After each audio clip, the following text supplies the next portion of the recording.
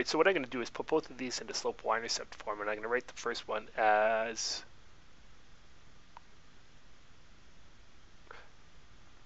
divide by 3. So this is going to be y equals, now this is 1x, so it's 1/3 x plus 1 over 3.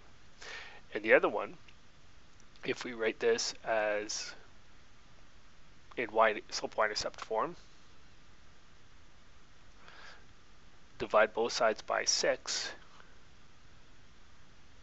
then we end up with y equals 2 over 6 reduces to 1 over 3, x plus 5 over 6. And what you can note here is that 1/3 is the slope for our first equation, and 1/3 is our slope for our other equation. So these two lines are parallel, but they have different y-intercepts. And so since they have different y-intercepts, this is, and if you put this in with a denominator of 6, it's 2, 6. And so you can see that 2, 6 and 5, 6 are not the same number. So these two lines are going to have no solutions because they're going to be parallel. And